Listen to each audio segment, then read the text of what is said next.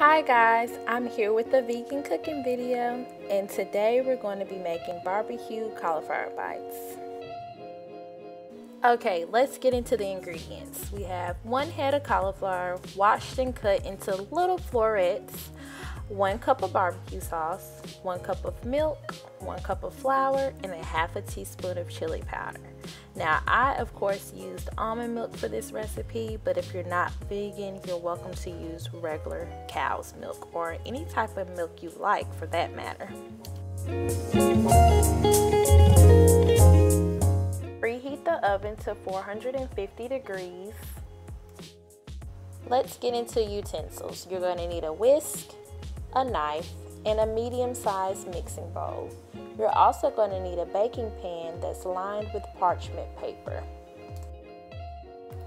You're going to cut up the cauliflower head into bite-sized pieces, better known as florets. So get to cutting, but be safe. You see how I'm holding my fingers? That is incorrect. Be better than me. Okay, now you're gonna add all your ingredients to the bowl. There I am adding my flour. Then I'm gonna add that chili powder. Get all that chili powder. Get all that, girl. Then I'm gonna add my milk. I had to put it in 2 containers, so that's about 1/2 cup each container, which makes a cup, guys. And now you're gonna whisk it all together until the ingredients are mixed well and you have no lumps. Now you're gonna take the bite-sized pieces and dip them into the batter mix. You just coat them evenly and then set them on the parchment-lined baking pan, and you do this to each bite-sized piece until you have dipped all of them and they're covered and they're lined on the tray.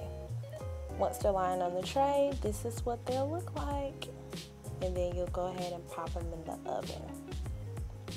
You'll let them bake in the oven for 20 minutes. Once they're done baking for 20 minutes, you'll take them out of the oven and place them on the counter, and then you'll add the 1 cup of barbecue sauce.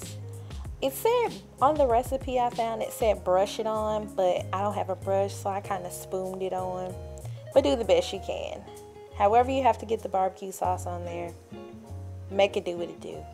It really doesn't matter, as long as you cover them with the barbecue sauce. Anything works. So once you're done covering it with barbecue sauce, this is what they should look like. And then you're going to pop them into the oven for an additional 8 to 10 minutes. After you take them out of the oven for the second time, this is your finished product. This is your barbecue cauliflower bites. Now it's time to plate and eat up.